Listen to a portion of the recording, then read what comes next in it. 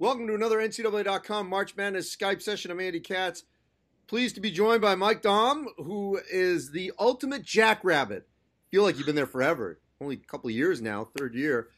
South Dakota State, atop the Summit League, major showdown against your rival South Dakota, the only school that beat you guys in the Summit this season. So set up this rivalry for me, Mike, because for those that have not been there, and I have to admit, there are two states out of the 50 I've never been to. It's on my list. I will get to South Dakota more than likely to see a jackrabbit game. What has this rivalry been like for you since you've been in school? It's been crazy. Ever since I came in as a freshman, the rivalry is real. And both these teams take things very seriously when it comes to in-state battles on whether it's a blue state or a red state. So ever since I've been here, it's been one of the funnest games I've been a part of every time we get a chance to play against USD. Now, I know you're talking colors there, not political parties with your blue and your red. But, it is one of those rivalries I don't think that gets enough attention just because of the nature of basketball not being as big nationally coming from South Dakota. But you have helped put the Jackrabbits, and there's been a little history before you, on the map, if you will. How have you seen the program develop over the last couple of years since you've been there? It's developed in ways that it's hard for me to explain. The guys before me, like Nate Walters and even this senior class and the class above me that I was able to play with last year and 2 years ago have really done a great job of laying such a solid foundation for the coaching staff to bring in high-level recruits and guys that are just willing to play with each other, and they just have a high basketball IQ, and it's a fun thing we got going on here. All right, so you're averaging like 23 a game. You've had plenty of games where you've been able to put up those kind of monopoly-like numbers. What do you attribute to your ability to produce at such a high level? Definitely the coaching staff and my teammates all around.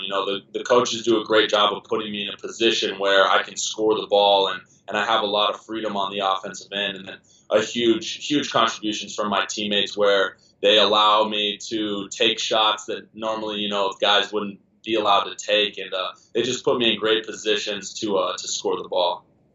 So if someone wants to be Mike Daum, someone says, this is who I want to be when I grow up, when I get, good enough, hopefully, to be in college, what were the skills and the drills that you had to work on to get you in a position to where you are today?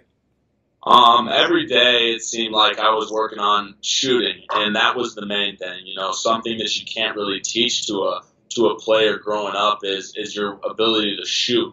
And if it's just the countless hours and hours in the gym of working on your wrist and the flick motion and just being able to put the ball in the hole. And I think that was one thing, me and my mom would just hammer every single day, was just shooting, whether it was from 30 feet out or it was from 1 foot out. So. And what drew you to South Dakota State besides the best nickname in college basketball? At the time it was Coach Nagy here, and Coach Cooley was my recruiting coach. And when I came up here on my trip, the atmosphere was fantastic, and all the guys were really well respected, and there was just a great program, and you could tell that this community had such a great feel and atmosphere to it that it was something hard to resist. We always look for the giant killers, the school that, if they're a 12 seed or 13 or whatever. If you guys are fortunate to get in, what makes this team capable of potentially pulling off an upset like that? I think it's honestly our mental ability, and we just go into every day trying to focus on what we can control, how hard we play on defense, being able to run our motion plays on offense, and just taking care of the ball from careless turnovers. And I think we look at each game the same way, and if we just go in and do what we do best, play for each other, and have fun on the court, we're going to come out with what we like. How have you handled, in your world, in your bubble at South Dakota State, your own sort of relative celebrity? It honestly hasn't been that tough. My family, my teammates, and the coaching staff does a great job of helping me kind of keep a tunnel vision on what's at hand and the practices each day, and just focus on what I can control with how hard I work, what I bring to practice each day. And I think it helps me just block everything else, all that noise out from the outside. All right, for those that just aren't as well educated on the subject, What's the difference between your basic rabbit and a jackrabbit? The jackrabbit's got it's actually a bigger body. So the ears are bigger and the actual body of a jackrabbit's bigger. So it's quicker, faster, stronger. Is it cuter than a traditional bunny? It's not cuter, but we're a little more ferocious. Okay. And how often have you seen a jackrabbit hopping around South Dakota State? Very often. I'm pretty sure I see 2 or 3 a day just hopping around campus, whether there's snow on the ground or sunshine. What's the weather like, by the way, for this rivalry game? It's gonna be below 20 degrees with snow on the ground. But you play inside, right? We do. So we don't let that outside stuff affect us on the court.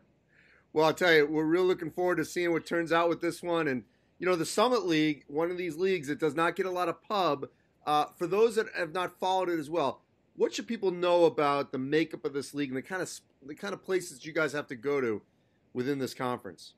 Yeah, the Summer League is honestly on the rise, and the teams we play, it seems like they get better every year, and the guys that come in every single year are evolving the game, and honestly, the Summer League is one of the toughest mid-major leagues, I would say. But what makes it unique is, we're kind of spread out. It's a different feel, especially for those Indiana schools, and the next thing you know, we're over in Denver, and then you got 3 or 4 schools right along I-29 where you're playing against each other, but all the teams are starting to evolve, and it's turned into a really great league.